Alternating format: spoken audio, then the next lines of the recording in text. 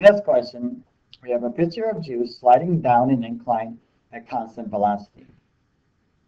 Well, let's see here now one more time. Let's remind ourselves that pulling down the incline is force gravity x. Okay, and going against the object is force of friction. Okay, and of course we do have force normal in this direction. Okay, and our triangle underneath, this would be force gravity in the y direction. Of course, force gravity is straight down.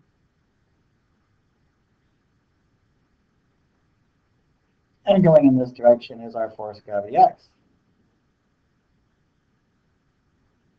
Our angle 24 right here is the same as that angle here.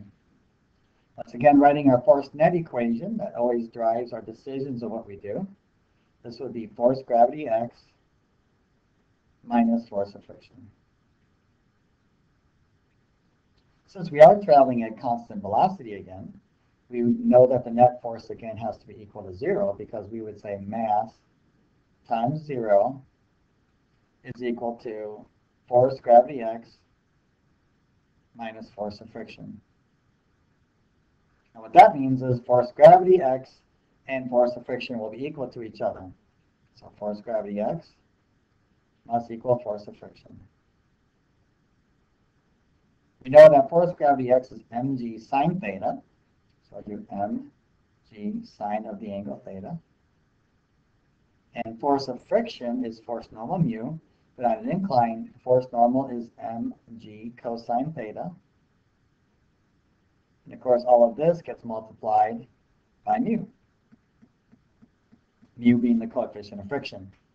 Now we need to simplify the equation. I've got a mass times gravity here, a mass times gravity here, so that can cross out. So I have sine theta equals cosine theta mu.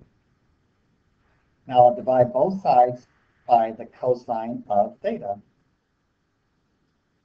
We will get tangent of theta. Let me explain that again. So dividing by cosine of theta on both sides, we will get mu equaling sine of theta divided by cosine theta, or mu equals tangent of theta.